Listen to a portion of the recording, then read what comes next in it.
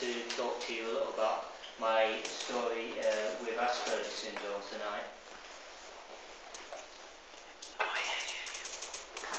Now, this is a fault I really identify with, and Tony Atwood, this is.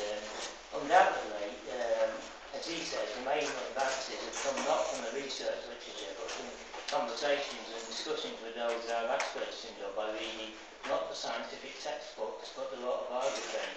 And that's why I'm here tonight to emphasise that point from my own personal view. Now, this is me when I was age 3.5. Now, a few interesting things had happened by this time in my life. At the age of 18 months, I went for the standard test for babies to see if everything was going okay neurologically for me. You know, at the time I wasn't relating to the world around me, pointing, interacting in the way that regular babies should, and this was of course a concern, but the findings were inconclusive as to whether I had a disability or not at the time.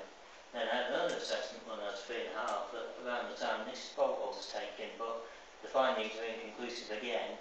And then I had another assessment when I was 6.5, and eventually from that and the problems that I was having in primary school at the time, I was diagnosed with dyspraxia, and I remained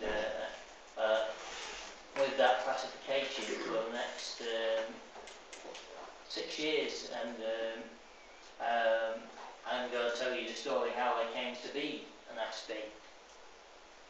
Now, this is my assessment age 3.5 from St George's Hospital in London, where I was born. Now, they said about me, my articulation is very unclear, and he has a very limited range of sounds. A short attention span.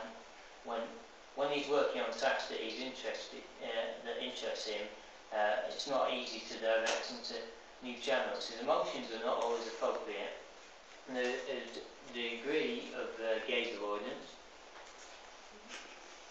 And now this is a